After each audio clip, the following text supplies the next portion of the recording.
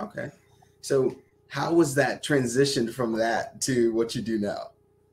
Yeah. Well, it is a slight transition. So basically, I was buying and selling pharmacy-based businesses in Australia. And then when we moved to Germany, I was working with a business coach at the time, Glenn, and he was kind of asking me, well, what are you going to do when you go to Germany? I was like, I have no idea. And he was the one that gave me the suggestion of, you really should give back and start coaching people because you've got the experience and you're really good at implementing and learning everything I'm saying.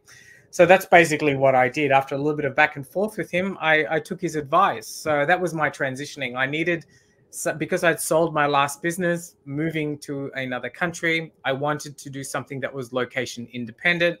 I wanted to do something that I really enjoy. I really enjoy retail. I really enjoy working with people, and I really enjoy helping people. So this part, the coaching part, helping other retailers, really fulfills all of those, all of my values and all the things that I want to achieve and the impact that I want to have with people. Okay, great. Oh yeah. I love that you, after everything that you've accomplished, that you still want to give back to people. That's very commendable.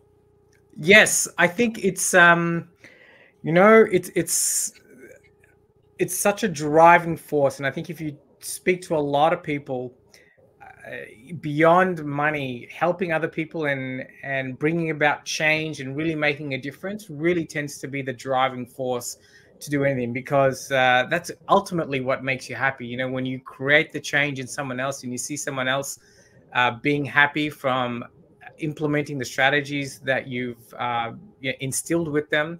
And ultimately, I believe when it comes to human beings, it's all about helping each other and helping other people. And I think it's a Yeah. deep down value that we all have. We just don't realize it.